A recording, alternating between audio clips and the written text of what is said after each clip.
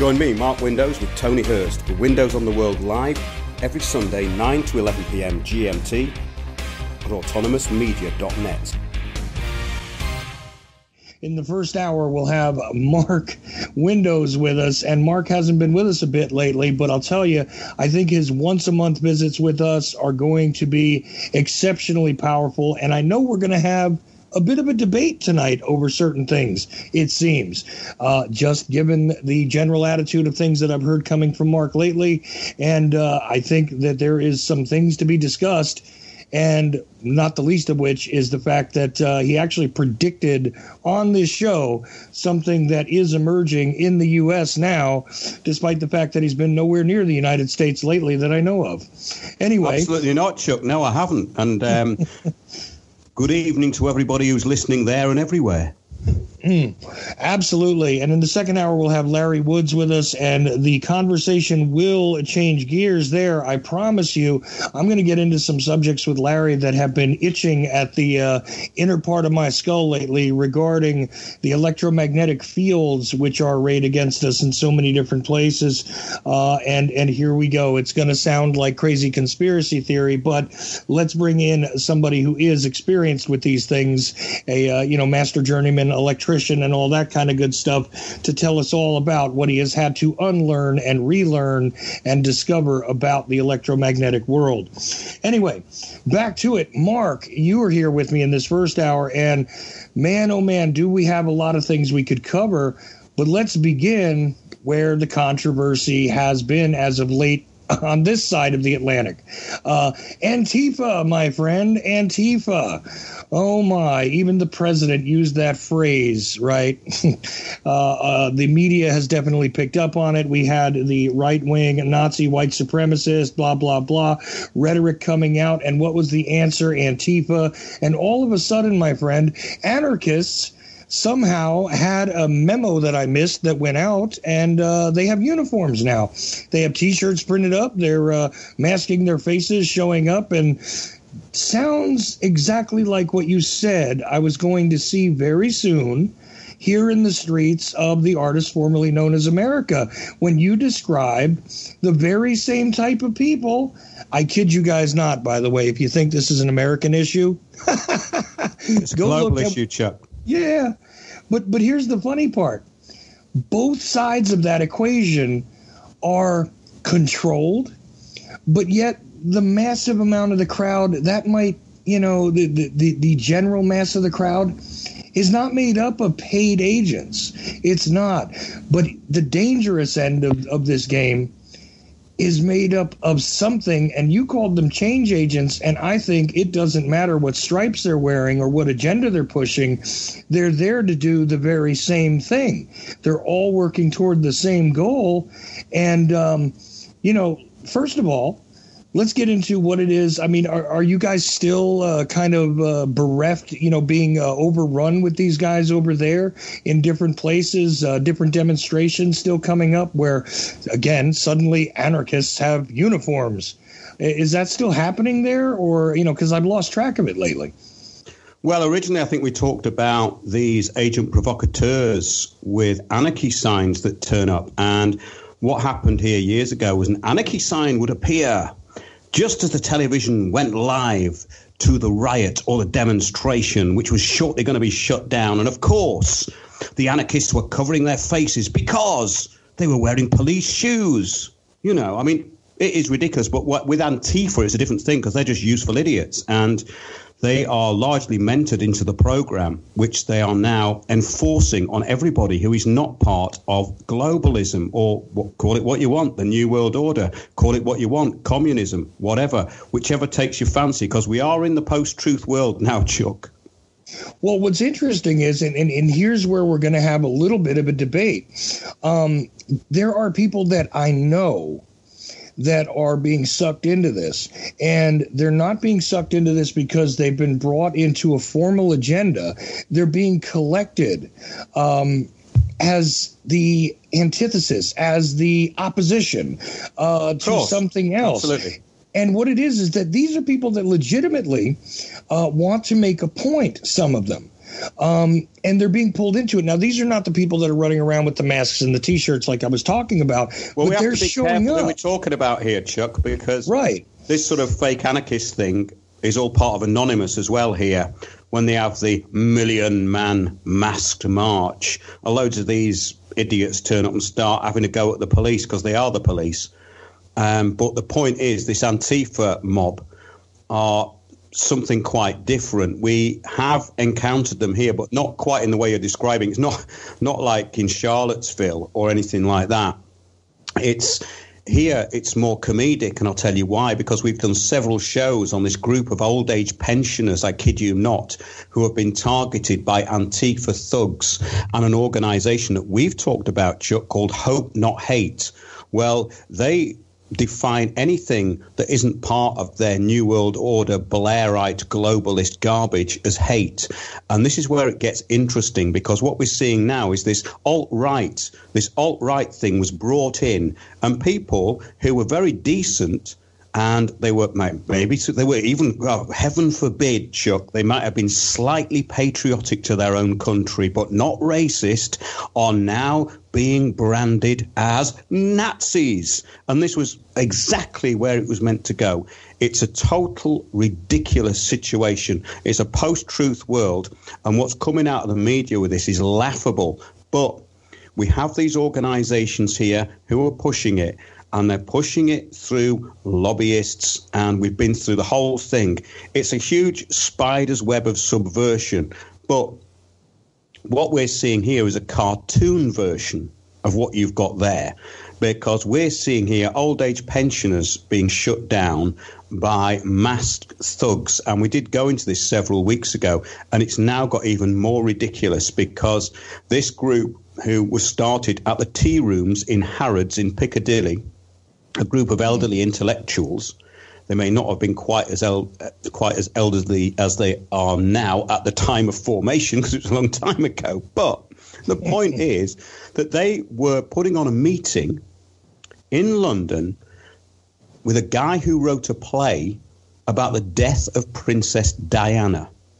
And Antifa thugs and an agent of the state known as Jez Turner, who parades himself as an alt-right kind of patriot stroke extremist, really. He's always at the back shouting things to get people going. Agent provocateur. Well, what he did was he sent an email, and I got one of these emails because he sent it to me, that the meeting was about Mossad killing Princess Diana, which had nothing to do with what the meeting was about. So these useful idiots, right, these absolute morons and retards, and I don't mind using the word retard, because I got pulled up for it the other day, but I'm not politically correct, and I'm never going to be politically correct. And if people have a problem with me calling them, with me calling Antifa retards, then let's have a real debate on it, you know. And listen, on this show, Mark, I absolutely reserve the right to use the word retard as well. So believe me, if it's called for, it's called for. And by the way, I would never call someone who is legitimately mentally handicapped, that is not how I'm applying that term. I'm saying that without saying. Right, but you know what? When you act as though you are mentally damaged to that degree, even though you are not, you have earned the title retard. So, no, please continue. Thank you. I'm glad we sorted that one out. Yeah. Yes. Well, really, we've done several shows on this, Chuck, as I was saying, and it is now the post-truth world. We talked about this, didn't we, the post-truth world, and this document that came out of the British Psychological Association, because all of this stuff is just hiving the population. The stuff that comes out today, I mean, it's absolutely ridiculous. Slight side issue from the old age pensioners who got targeted by Antifa, one of them knocked to the ground, a 74-year-old peace activist who, ironically, was trying to get Blair locked up for his war crimes, was pushed to the ground.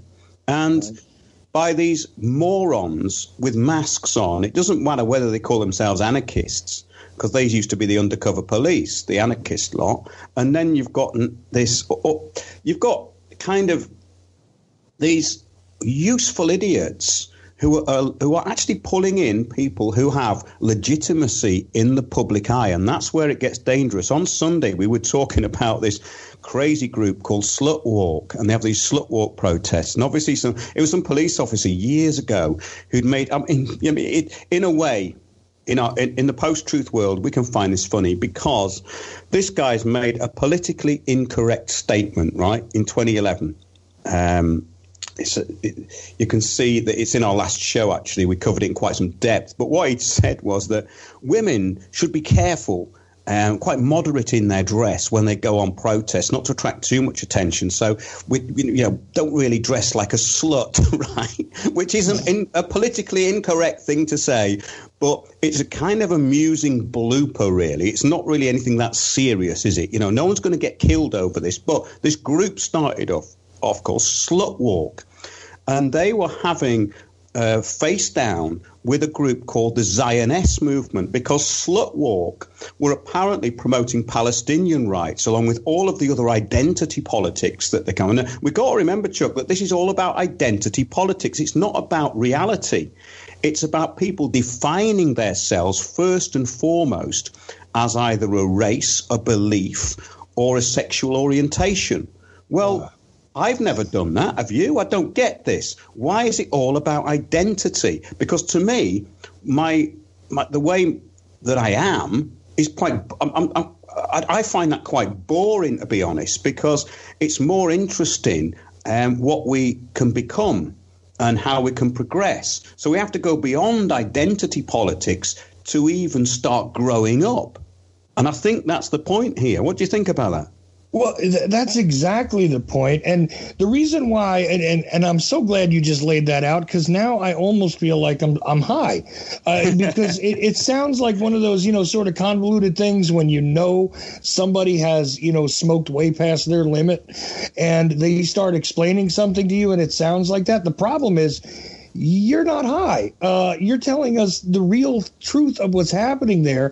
This is not confusing in that you're describing something in a confused manner. It's confusing, though, because how do you get from Palestinian rights to slut walks and slut shaming? The whole thing is so bizarre at this point. And that was one of the things I wanted to make real clear on this show with you, and not to you, with you. OK, it's this. They have hijacked with these presented alt this and alt that. OK, they have hijacked anything that they think they can sweep up into it.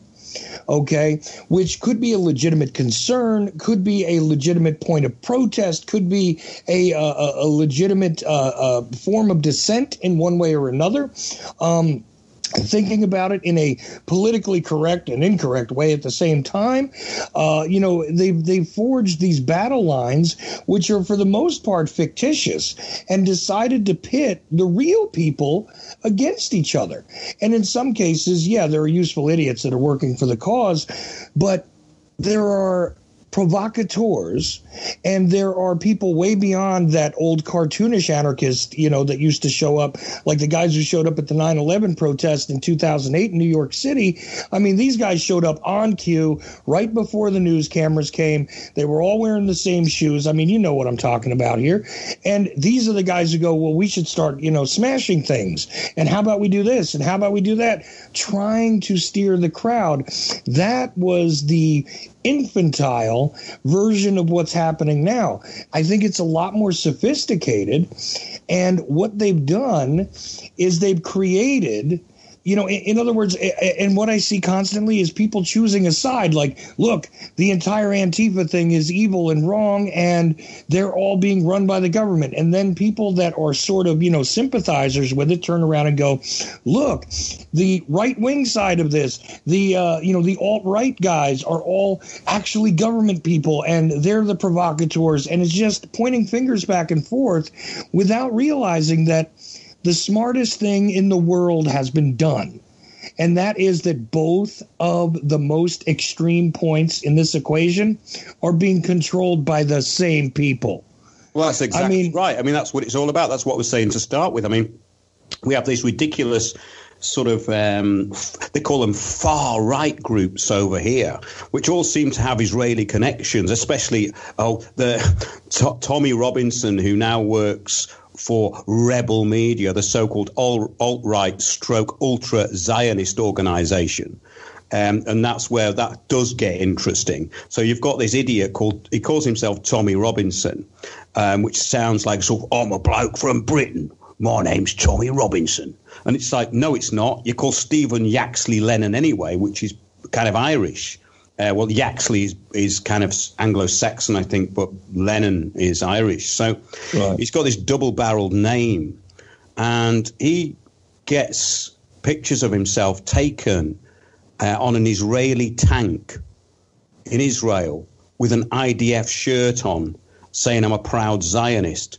But wait a minute, I thought you were a British nationalist. Well, how does that work? And that's an interesting question, and a place that most people don't go. But the other groups. Well, let me interrupt you 1 second here, because here's something that I want you to help me sort.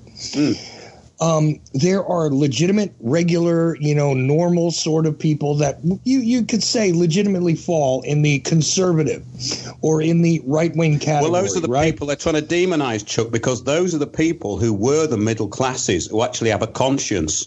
Now, as Yuri Bezmenov, the Soviet defector, stated, and we played this, and people should listen to what he was saying in the 80s because it's all come true.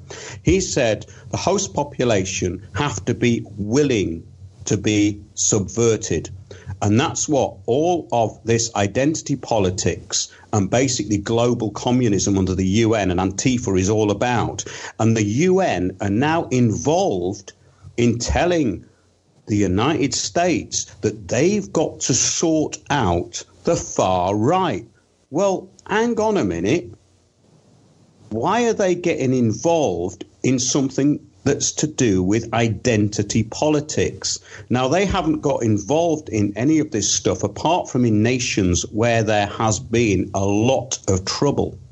So what we've got is the United Nations interfering in the politics of the United States on behalf of this terrorist group called Antifa.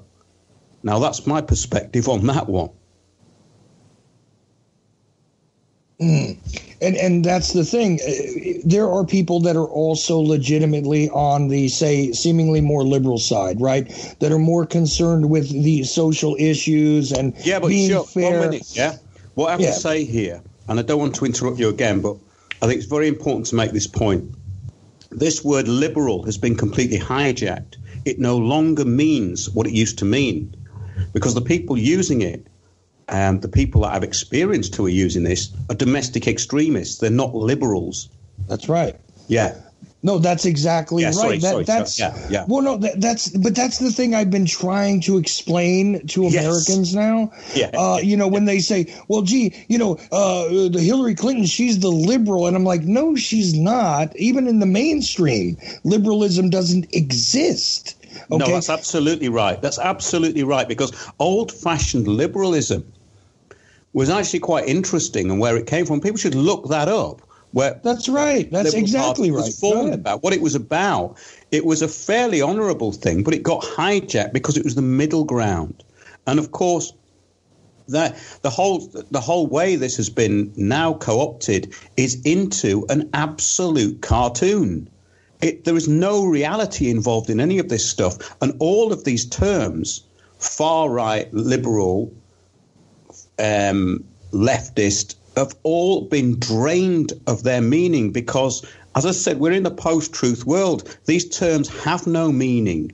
But what we're finding is that this label, far right, is going to be applied to anybody who's outside this globalist paradigm, this one that's promoted by the likes of Antifa. And we're seeing that in Britain because today it's been stated on the news that 4 British soldiers have been arrested.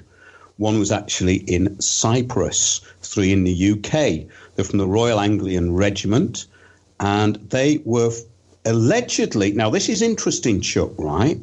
Allegedly, members or allied with a banned far-right group. Now, this is where it gets very interesting with the propaganda issue, because this far-right group called National Action, I did a show on them called National Action Comedy Nazis, right? Because you've got these guys with masks on, with these sort of runic flags, and they're basically doing this Sieg Heil thing, which doesn't mean anything, right? It's a totally meaningless thing to do, because when they talk about neo-Nazis, there aren't any Nazis anymore. So these guys are, to me, it looked like it's a setup, this organization. It was either taken over, and it appears to have been for that purpose, so it could be banned.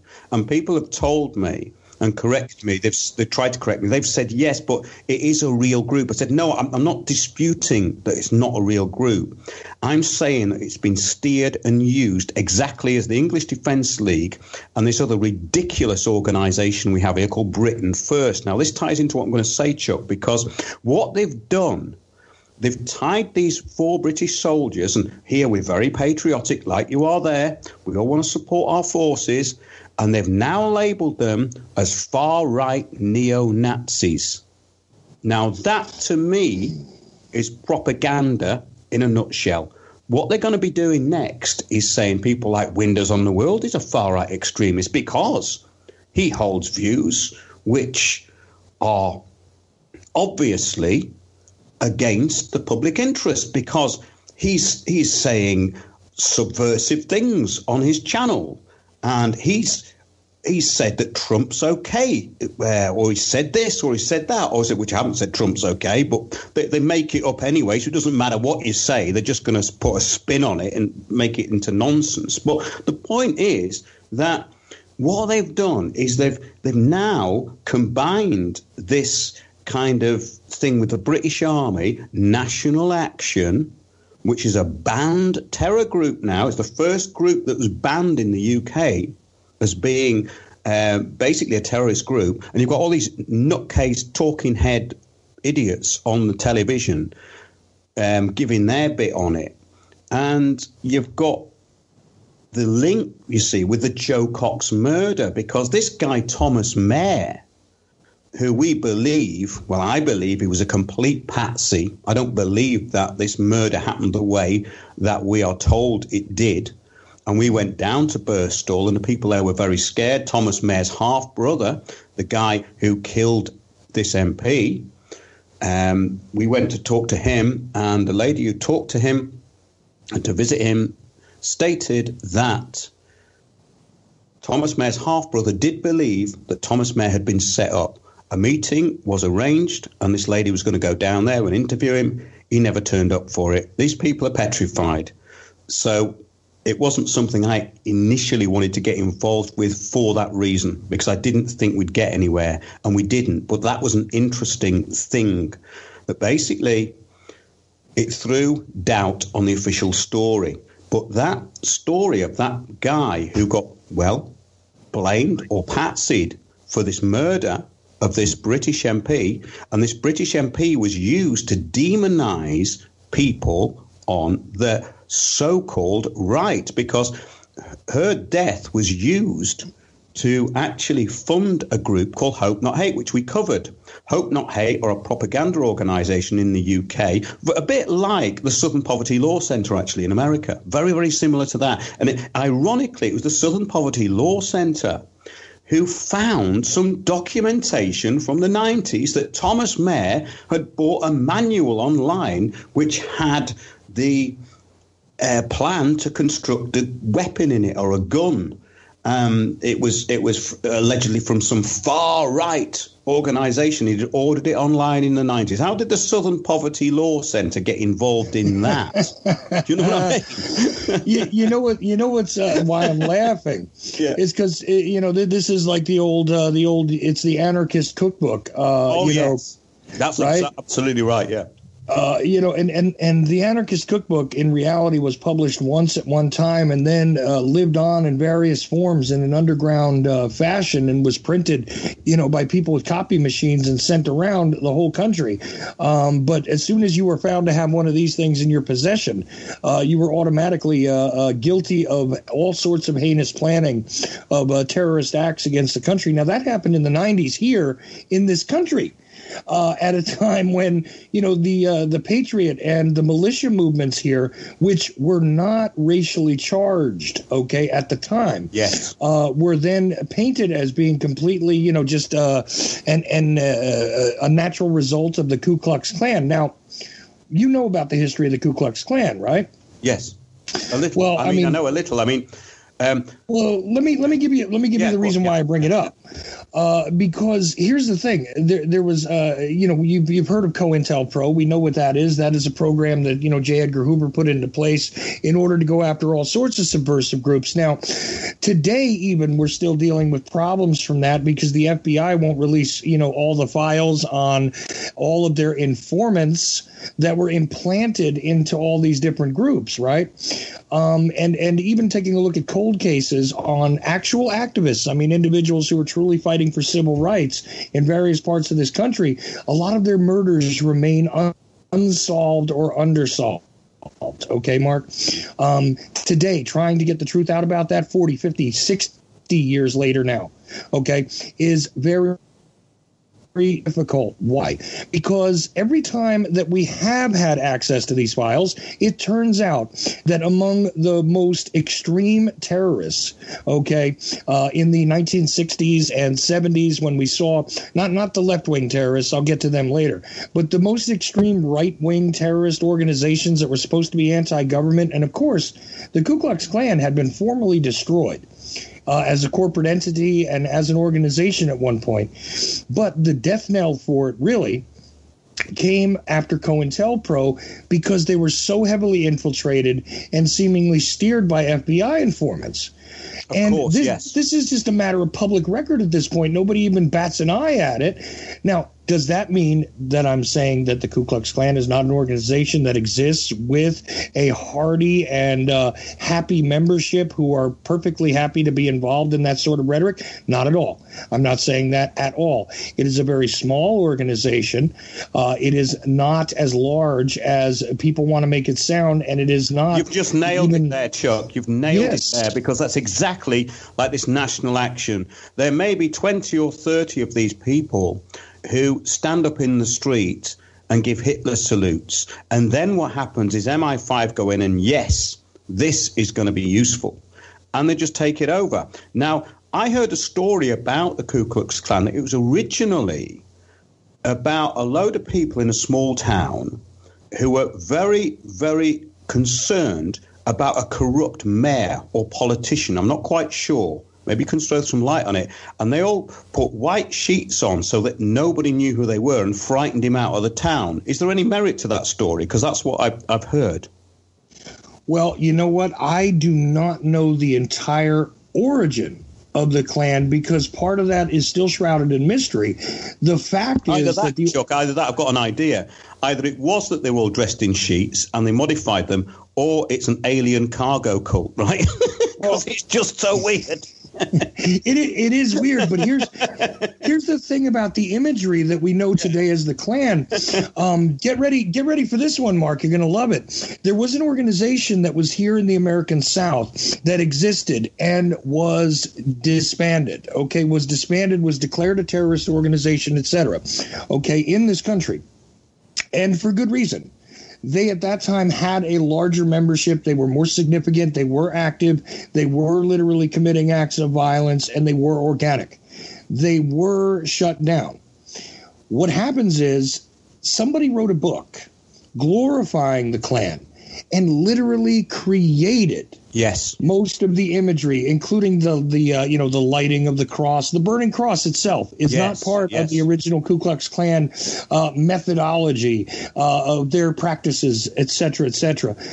The sheets, almost all of it, in fact, was invented in a piece of fiction and then glorified in a movie, which became very popular, which was, distasteful. I mean, it was, sort of like, look at the dangerous, drunk, dark men that are attacking white women. Here come your heroes, the Ku Klux Klan, who they've identified as, great patriots in a movie, in a book, and the imagery was all granted as a work of fiction.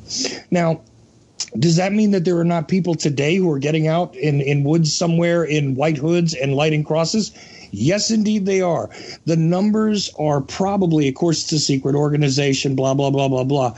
But I believe the numbers when they say that there are likely less than 1,000 members to that group. And that is not very significant considering that I'm in a nation where there's over 300 million people, okay, and 60% of them are white, and you're telling me that 1,000, okay, of them are involved in this sort of activity spread over something like 20 states.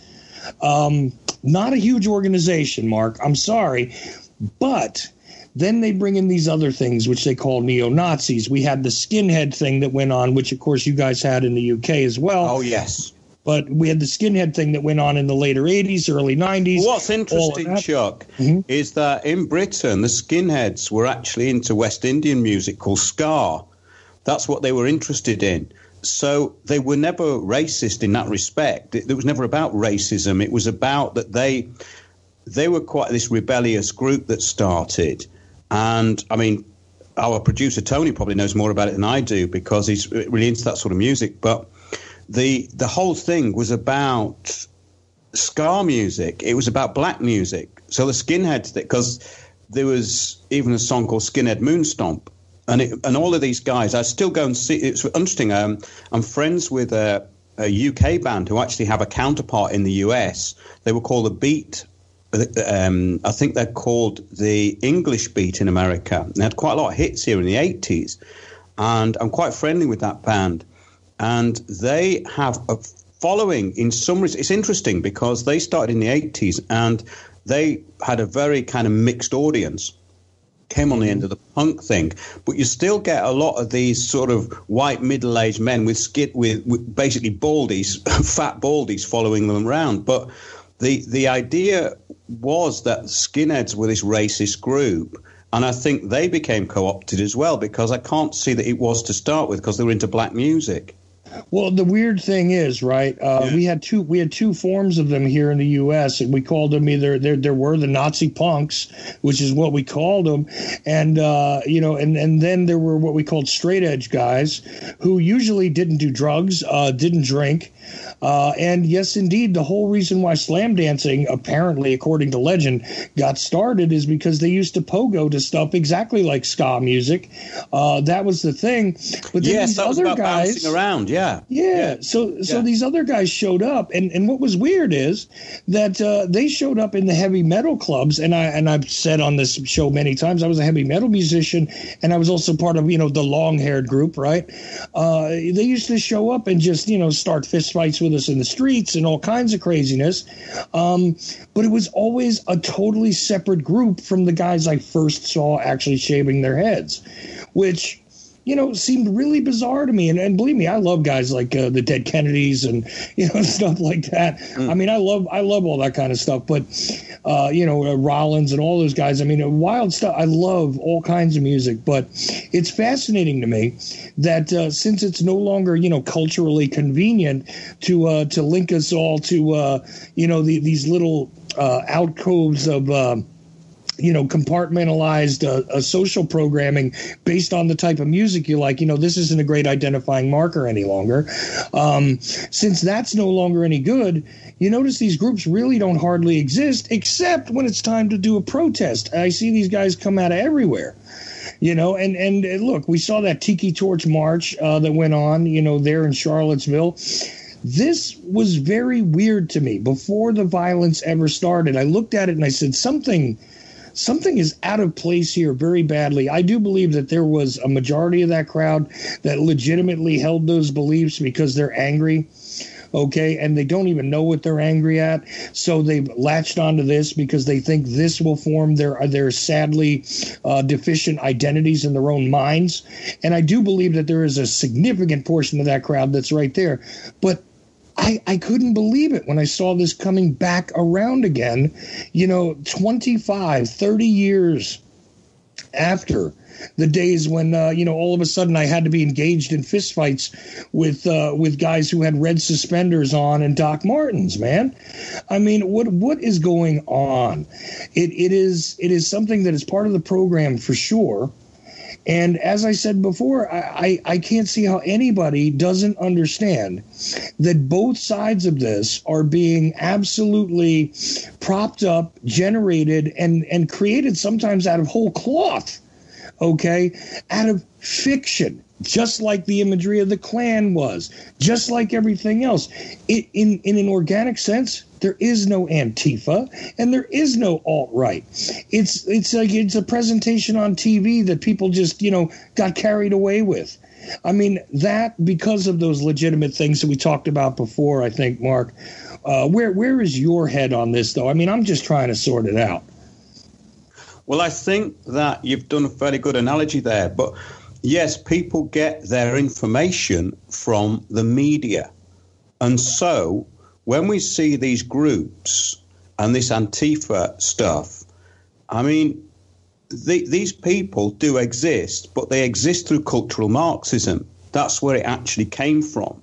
And it comes from, basically look at what they watch. I mean, some of these Antifa people I've come across, and they watch things like Democracy Now!, which is basically fake liberalism, but globalism at the same time. I absolutely deplore what that is about. And these people are heavily brainwashed. And this is why they will just join a protest wherever they want. And it all is down to identity politics. It's about putting the cause or the belief of what you are, and of course all this LBGT stuff, which is really hitting the schools here now. It's all about narcissism and identity, and social engineers know all about narcissism because the people that they want to recruit are narcissists, because they will go out and do this stuff. People who think about things and who are not egotistical in that sense will actually look back at it. This is what I found, because I've come across some of these people who are Antifa thugs, and they have attacked what I'm doing, and they've attacked people that I know. And I know that they've been skewed into something which is brainwashing. But these people are so egotistical and vain and stupid that they think they are carrying out something very noble. And, of course, that's where it all starts and ends, really. Mm-hmm. But, we can get into the details. I mean, like the Calgary police apparently put this thing out, right? And it says signs of a child being part of a hate group. If your child is involved in a hate group, these early warning signs may be a clue. 1, now some of this is funny, right? Sudden lack of interest in school. Sudden lack of interest. I mean, I had never had any interest in school whatsoever. So so number one would have, that would have been drawn to their attention straight away. Well, now, that's number two is like, adopting new Mark. Groups of friends and staying out late without any explanation. Mark, wait a second. Doesn't every teenager? Number 1 and 2, you might as well say the first sign of a child being part of a hate group is a child being a child. Number 1, and number 2 is a child being, a child, and possibly being a teenager. Okay, so what is number 3? I hope I haven't lost Mark somehow. I got to tell you, this was very amusing. I'm not hearing you, Mark. If you're hearing me, you might be muted or something, but I'm I'm highly amused. I love seeing these lists of warning signs and indicators for, your kids might be using drugs if they are. And it's so funny because you look at it and you go, well, is every kid on drugs? Well, maybe if you're taking them to their pediatricians and they're prescribing them SSRIs. But outside of that, not every kid is taking drugs, and not every kid is part of a hate group that decides they don't like school, or, maybe staying out a little too late, or trying to push the boundaries of the rules of the house. Gee, that might be a sign of terrorism coming up. Oh, did I use the T word? I did. Mark, that's just too much. And I can't get him back on sound wise, but I got to tell you guys, it's too funny. I mean, it reminds me, a couple of years back, I do recall, we got a couple of documents out of various law enforcement agencies, basically brought forth by police officers and individuals that were in law enforcement administration, that showed these little guides that were mainly sent out to like laptops that were being installed into the police cruisers in the U.S. But in some cases, they were in paper form, literally handed out, to the Steroid Express police here that were being amped up militarily. And they said things like, kids wearing jeans that don't seem to fit in a normal fashion, they might be considered highly dangerous. Kids who wear baggy shirts, this means that they are likely concealing a weapon. I'm looking over this stuff and I'm going, this is every punk kid I see everywhere.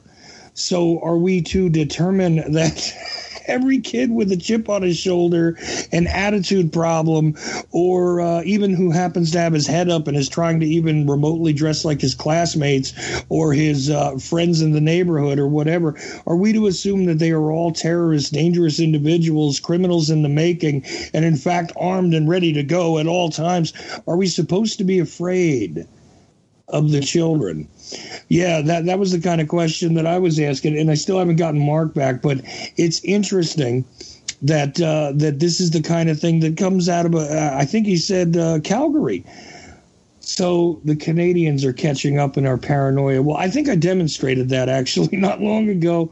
They're catching up in this twisted cycle of paranoid reactionaryism, right? And what we need to do, quite honestly, let's kind of put the whole ball of wax together and melt. No problem. I'm going to put the ball of wax together, and then I'm going to hand it back to Mark Windows here. Right. I don't know what happened there, Chuck, because I was waffling on and giving you all these reasons why children could be part of a hate group, and everything just disappeared, and I was just talking to myself. Yes, I noticed that. I tried to fill in and hoped you were going to come back. But look, here's where we're going to go, because we got through part 1 and part 2, and I was trying to stop you and say, Mark, wait a second. That to me sounds like every kid. And then I made that point a little stronger while you were gone. But here's the thing. Let's go to number 3 here, because I'm trying to sort out in my brain if this is any different from what we read a few years ago regarding, if the kids' jeans don't fit right, well, they're probably some sort of criminal. If they have a baggy shirt, they're concealing a weapon. They're all terrorists in one way or another. These things were handed out to police officers in America across the country. Yeah. Literally as warning signs. Be afraid of the children. They're very dangerous. And you know what? In some cities, they are. But for the most part, you don't need to be afraid in your neighborhoods, and you don't need to be filled with fear over the dress style and the fact that, teenage boys have chips on their shoulders. Welcome to planet Earth.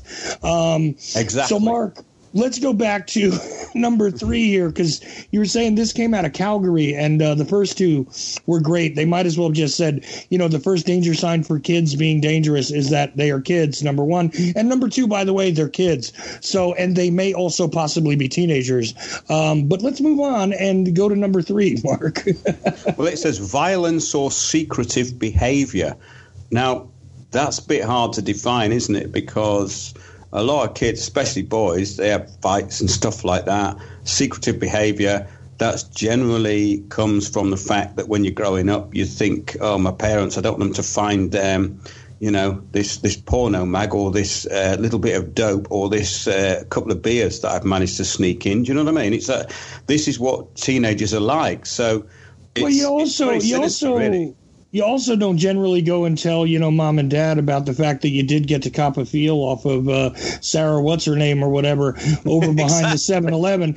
I mean, you know, so there is some secretive behavior that goes in there. Some of it because of embarrassment, and some of it but because I think it raises a big issue, Chuck, because it's about people self-monitoring. And also what we find now is that the Citizen Spy program that's basically upon us and, of course, you, in that children routinely snitch on their parents now to the authorities. Oh, yes. And that is absolutely, I think, what this is about. So they're basically, you see, the children have to be owned by the state, and that is the global action plan. So they have to divide them from the parents. And we're seeing... And you've got to train them, and you've got to train them to be full-fledged, citizens in the snitch society ever after as well. Absolutely. So, yeah, absolutely, Mark. So, was there any other points to this pointless document here? I'd like to outline one, Chuck, because I think you might laugh at this, and so might I. We're having a similar background. I mean, I was often into bands like Black Sabbath when I was a kid, you know, at 13, 14. It didn't make me violent. I just thought some of their stuff was quite mystical in some ways. Actually, Sabotage being a good album, side issue. But it says my favorite. Yeah, we'll have to talk about that one. Playing loud, heavy music with violent lyrics. Now, wait a minute. The whole of the music business has been taken over now by heavy music with violent lyrics, right? So it's hard not to grow up as a teenager and not experience heavy music with violent lyrics. I don't really understand how they can even put that one in. But of course, it all helps with the divide and rule nonsense. It says here, stereotyping and scapegoating of certain groups, name calling. Well, name calling is just what all kids do, don't they? But then they bring it into racial and religious slurs in conversation at all times. Now, we're living in such a politically correct age that I don't think even those things happen very much now. They happened very much when I was a kid. And I was very much aware of it even then, that some of this stuff was extreme, you know. But now, that doesn't make any sense. Yes, they go, making racist or bigoted. Now, bigoted has become the word that all of these Antifa use against anybody that they don't like. They call them bigoted. And I've begun to hate that word because I've associated with that group, you know.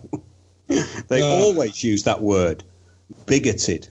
You know, and I mentioned to somebody, I was a guest on a radio show last week, and somebody called me a name, and you know, they were just angry with me, and they spurted out some name, and I'm so sorry they called you a name. I said, you know what? I'm from the Northeast of the United States. This is one of our favorite pastimes is to call each other names. I'm not affected. You know, it doesn't. Yes. And as a child, even worse, we sat there and said probably some of the most horrific things that some of these Antifa people would probably want to beat us to death for. Oh, yes, that's the funny thing, though, because when we were at school, I mean, it was just normal to hurl abuse at people. That was normal. And it's not nice. It isn't when you're a teenager, because everyone's sensitive about something, you know, especially when you're growing up. But, I mean, it's just ridiculous because the childish mind will just pick up on anything that's not the same as them, that's different to them, and have a go at it. So look, without even being, you know, dirty or politically incorrect. How about this? I mean, you could just imagine. Just here we go. Picture in your mind. One kid is standing in a room. Another kid walks in. The other one looks at him and says, you know, hey, you really should trade in that face. I think it's time for a new one. It's got nothing to do with anything, but this is the kind of thing that we do. And that was the cleanest thing I could think of right there, by the way, off the top of my head. This is what we do as adolescents. We're abusive to one another. It's a rite of passage. Look, Well, it goes. I mean, and believe me, I'm not saying that bullying. Yeah, but this is humorous, and I'm not saying that bullying is a good thing, and I'm not saying that we should encourage that behavior, but you got to know that that's part of the equation. I mean, they're trying to literally take all that out as well, and to me, that's character building. I know that's so incorrect to say, but it actually builds character. People are going to say cruel things to you that actually have some meaning at some point in your life, and it's going to be, doesn't matter what you happen to need, since you can't afford the medical treatment, you're going to die anyway. You better be prepared. Okay. And if, somebody breaking your chops over your face when you're a teenager is going to destroy you, you need to adjust. Okay. That's the truth of it. And that's why I don't even object to all of it. But anyway, that's me. Mark, we're almost out of time, and I want to give you the final words on this, but I'm so glad that we broke it down to this kind of stuff right here and now, because this needs to be said somewhere. I'm glad it's being said here. Go ahead. Well, we haven't even got onto North Korea, Chuck, but the point is that that's a huge distraction issue as well, because the war in Syria is won by the Syrians. They've kicked out ISIS, and what the North Korea distraction issue is all about is saving face, and they're the usual bogeyman, aren't they? And that is totally ridiculous. But what I would say about what we've been talking about tonight is that people really need to be aware that we are in the post-truth world. We are in an age of absolute media manipulation to an extent that's never happened before. Now, also, it has always happened, but not to this extent. Now, all this stuff that's coming up with this kind of neo-Nazi, this far-right stuff, we've covered it for weeks and weeks and weeks on end. You go to windowsontheworld.net, have a look at what we've done. We've taken apart a lot of this stuff from a British perspective, and it's a global action plan implemented locally. And when they are bringing in the British forces and saying that the British forces are allegedly part of a far-right group, we know where this is going. They're demonizing anybody who is out of this globalist communist paradigm. And that's all I've got to say on it, really, because we've run out of time. But there's a lot more that we can go into on this in great detail, and I look forward to doing it at a future date, Chuck. No, absolutely. And if you don't already know, go to windowsontheworld.net. Yes, indeed, it does sound like a restaurant at the top of a formerly tall building that did exist here in the United States at one point in time. But no, it's not that. It is Mark Windows' website. A lot of great information there. And I know for a fact you've been doing these radio shows on it, and you've done some interesting videos lately. I urge everybody to go check them out. And the only message I have for everybody who is hearing the sound of my voice right now is please think for yourselves and don't be the useful idiot for either side of the equation, no matter how your sympathies really come down. You never know. One of these days we might get back to that classic liberalism. We might get back to that classic sort of, nationalism where it's not about being destructive and being a useful idiot for somebody else's agenda. We might actually get back to, I don't know, the old days of having legitimate arguments, but not if those who are in power have anything to do with it, because this is their game. And if you're going to play it, don't pick a side unless it's your own. What do you think, Mark?